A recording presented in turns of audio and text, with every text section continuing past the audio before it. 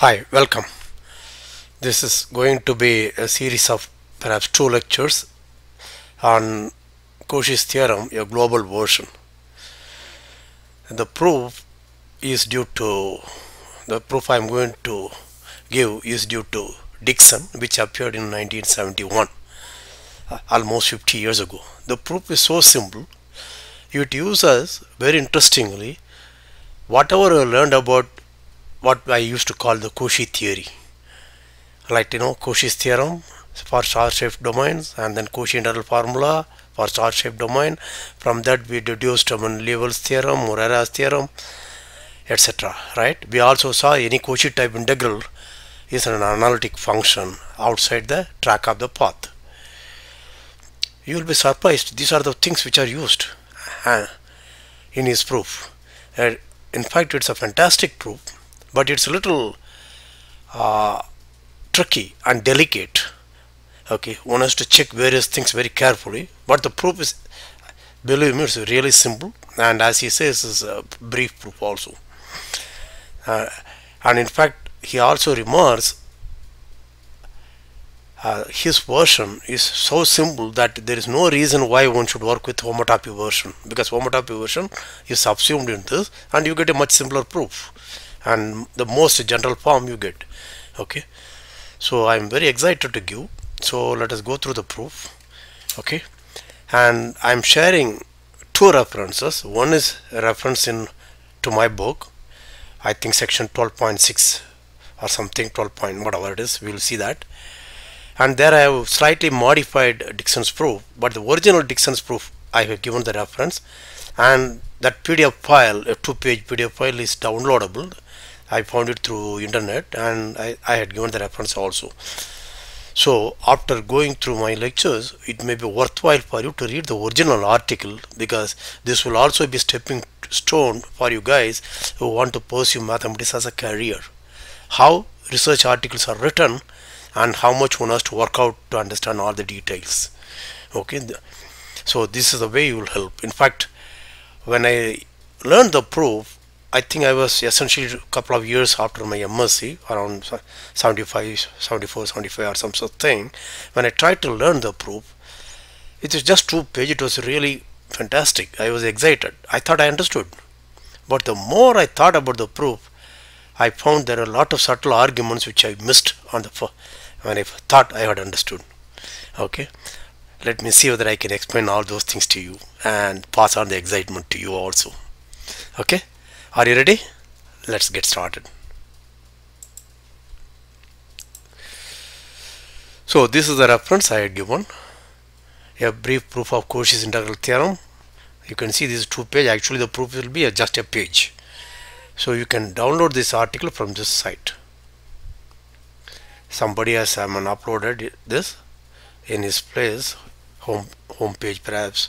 You can download this. Okay. And I really urge you to read the original proof also after going through these lectures. So let us recall what you have learned in the basic thing is U is open and star shaped, of course non-empty. Okay, and F is holomorphic on U, and gamma is a closed path in U. Then integral of F over gamma is 0. This is Cauchy's theorem, right? From this, using extended Cauchy-Gursa, we also said that whenever gamma is a closed path like this, and suppose Z is a point not on gamma, then we had this formula also. F of Z is equal to F of W by W minus Z dW and 1 over 2 pi I. And there is also an n gamma of Z. And what was n gamma of Z? That was by definition dW by W minus Z over gamma. We called it a winding number. Okay, this is Cauchy integral formula. This was immediate corollary of that, right? Now what does global Cauchy theorem says, notice that here the condition is geometric condition on the open set. Okay, it has to be star shaped. Okay, but what really matters is something to do with the path. Okay, the relation between the closed path inside gamma. Okay, how does it behave inside gamma? Okay, that's what this theorem is about. Let us go through that. Suppose gamma is a closed path. Assume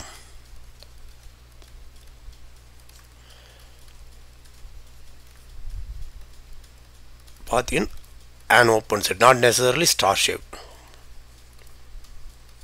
No assumption other than openness. Oh, like star shaped, etc., or convex, or simply connected. No assumption, right? And assume that for every f which is holomorphic on U, integral of f over gamma is 0. Okay, then I want to find a necessary condition. What is the necessary condition? Suppose I start with the z0 which is not in U. Let us look at the function f of z equal to 1 by z minus z0. Right? Now this is holomorphic on U. Therefore, integral of f z dz over gamma must be 0.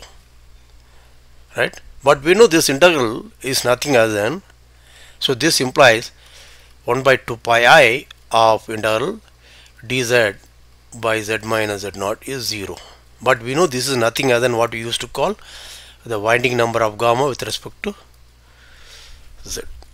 How many times it goes around z? Sorry, z0. Right? So a necessary condition, so this assumption implies for every z0 not in U, n gamma z0 must be 0. So this is a necessary condition. Necessary condition on what? On the closed path gamma. If it has to have the property for every holomorphic function f on U, the path integral f over gamma is 0. The global theorem says the converse is true. Okay, global version of Cauchy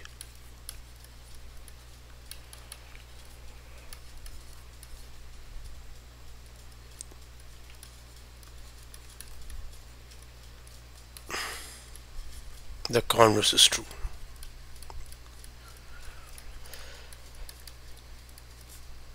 So what does it mean? It says the following: let U be an open set in C, let gamma be a closed path in U, so that n gamma z is 0 for every z not in U. Then for any f holomorphic on U, we have the Cauchy's theorem, integral of f over gamma is 0.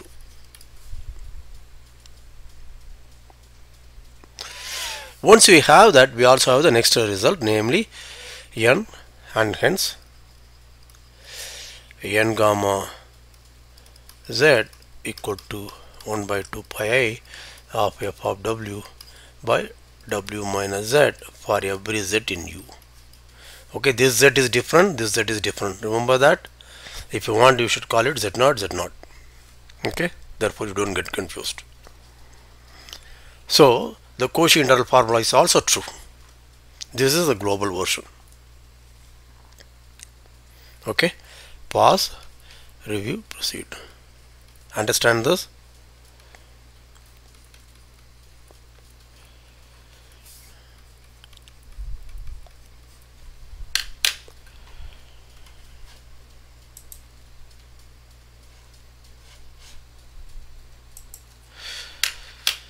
Hi, how do we prove this? Okay, the very interesting thing is we shall show Cauchy, we will prove Cauchy integral formula first, and it's a one-line proof to show Cauchy integral formula implies Cauchy's theorem. This is very well known. Usually I learned it after residue theorem. Usually they will say residue theorem implies Cauchy's theorem or some such thing. Anyway, so we will prove that. Okay, so we have to prove only Cauchy integral formula. Now let us recall how you proved Cauchy integral formula from Cauchy's theorem in the case of star-shaped domain, or Cauchy integral formula for holomorphic function and annulus. Okay, we introduce an auxiliary function. Do you remember that? We define g of w equal to f of w minus f of z by w minus z for w not equal to z, and g of z equal to f dash of z. Then we applied Cauchy's theorem to that, and we got Cauchy integral formula. Okay, either for the general holomorphic function or holomorphic function in annulus. Okay, that is why one should always try to understand the concepts very clearly, not remember only the proofs. Okay, in both the cases this auxiliary function played an important role. And Dixon's proof, okay, Dixon understood what is happening there and exploited. In fact, all the ideas were already there, except it requires a genius to understand what really happened, and there is something which everybody missed. He understood. Okay, he realized it. Okay, it's a fantastic proof. I hope you will enjoy. Let's go ahead.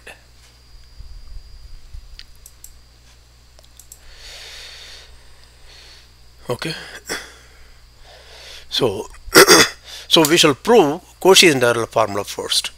So Cauchy integral formula is n gamma z f of z equal to 1 upon 2 pi I integral f of w by w minus z. Right?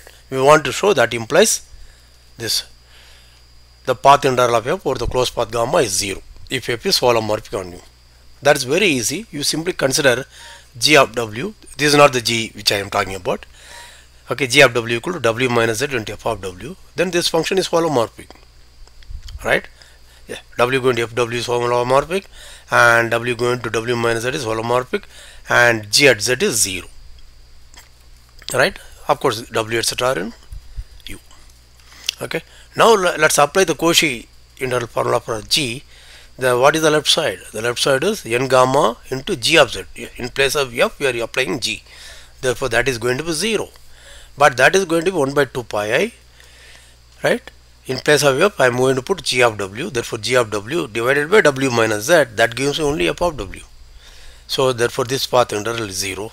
So, we have proved Cauchy integral formula implies Cauchy's theorem. So, we need only to prove Cauchy integral formula. Okay. Pause, review, proceed. This is very easy. Right. Now, let's look at the auxiliary function g of wz, where wz are in omega. That means the ordered pair omega z is in open set. I am using this notation, that's why u cross u. Okay, is by definition f of w by f of z by w minus z for w not equal to z and equal to f dash of z. Okay, when w equal to z. Okay.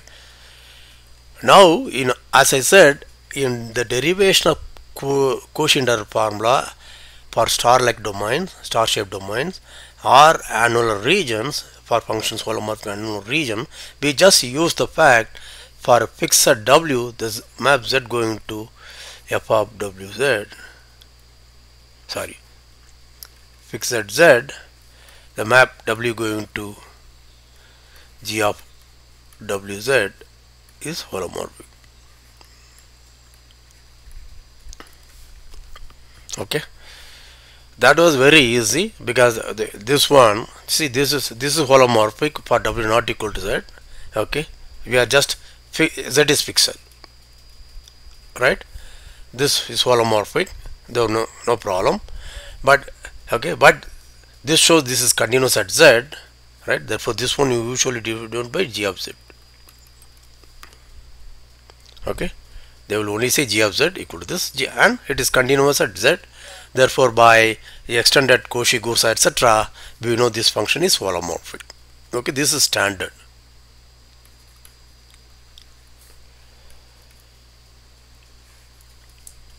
Okay.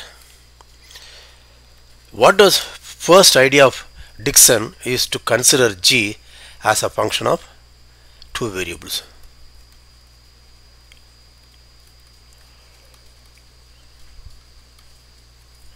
Okay, I'm just outlining the idea. We will go through it one by one slowly.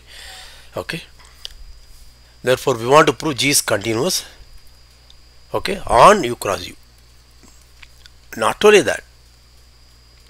Okay, and this is all right, right? The next one is, this is already known. This one, the map W going to G of WZ or Z going to G of WZ. This is holomorphic. You fix any one of them. Now I am considering as a function of two variables. Earlier case I could not consider as a function of two variables because I fixed Z. Okay, maybe one should actually write it G Z of W. I fixed Z, therefore it depends upon W. Okay, don't worry about it. There, I mean, Z is fixed, then this is what I am considering. Here I am considering both the thing. Okay, so we fix one of the variables, then as a function of the other variable, it's holomorphic.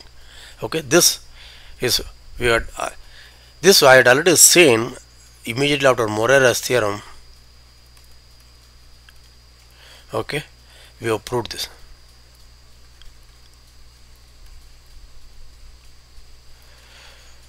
After Morera's theorem.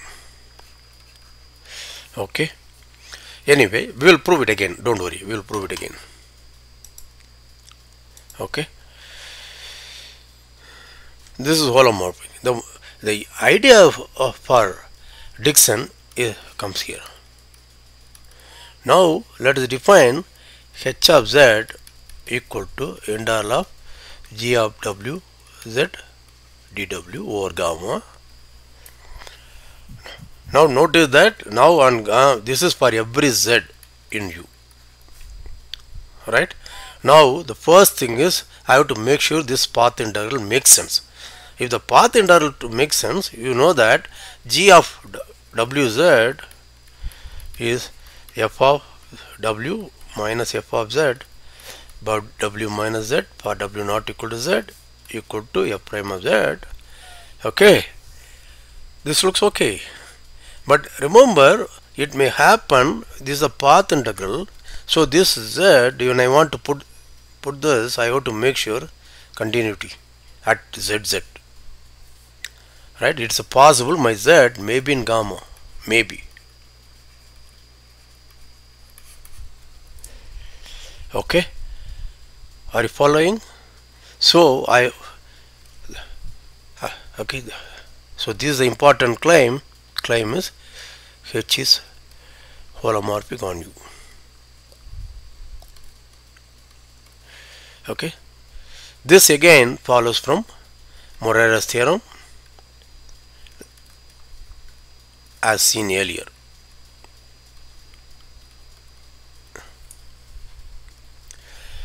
Okay, I'm just giving an idea, don't worry, we will go through all the proofs rigorously, right? So if you want, let me call it H1 of Z, therefore H1 is holomorphic. Okay, right. Now the idea of Dixon comes very interesting. He wants to write C as U union V. Okay, both are open sets. You also know B is open set. B is defined by this following: Z and C so that n gamma of Z is 0.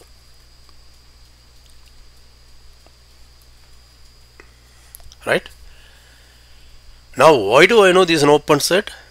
Okay, we are using a basic result about winding numbers. Okay, the map Z going to n gamma Z is an integer valued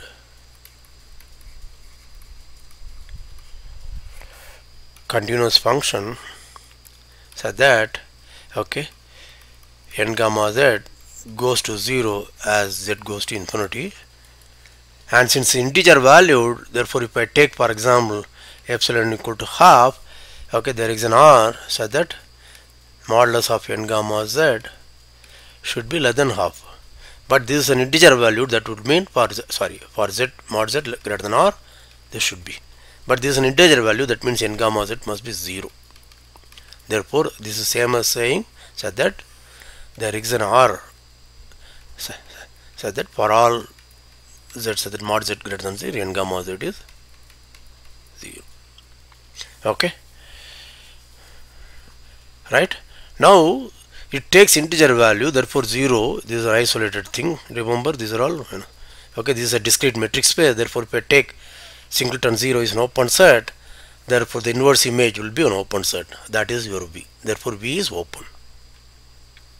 Is that clear? This is open, right? One more interesting thing you should observe is V contains C minus U, that is U complement. Why? Remember, for every z in U complement, we know n gamma z is 0. Therefore each such z belongs to V, right?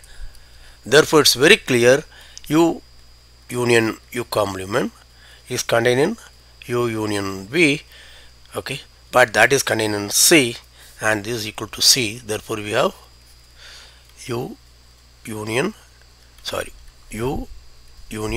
V is C. Okay, pause, you proceed. Right, now on V we define H2 of Z to be integral of f of w minus w minus z over gamma for every z in V. Right, now again we have learned Cauchy type integral formula defines an analytic function outside gamma. Right, now gamma is in U, that is in, okay, therefore it does not meet V, U complement, right? Therefore if z is there, it's not going to be there, because n gamma z is 0, this implies z is not in gamma, right? Therefore this integral makes sense, and f is continuous function where on gamma to C. Therefore we know this is a Cauchy type integral.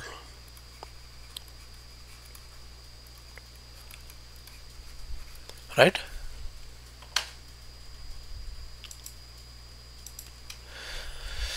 therefore we know H2 is holomorphic, analytic actually, holomorphic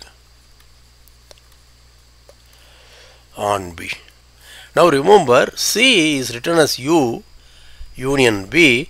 On U we have a holomorphic function H1, on B we have a holomorphic function H2, but if we show H1 is same as H2 on U intersection B, then we can define a holomorphic function from C to C, which is an entire function, because they agree on the common domain.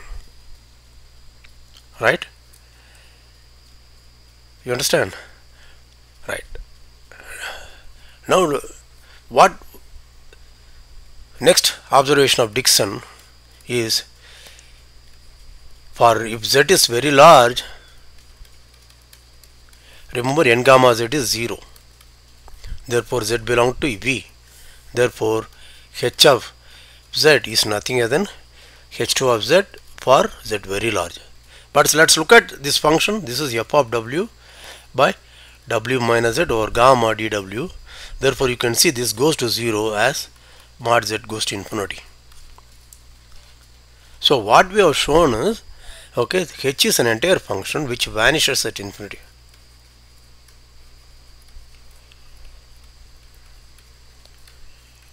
Therefore h is identically 0 on C. Therefore h1 is 0 on U, but that's Cauchy integral formula.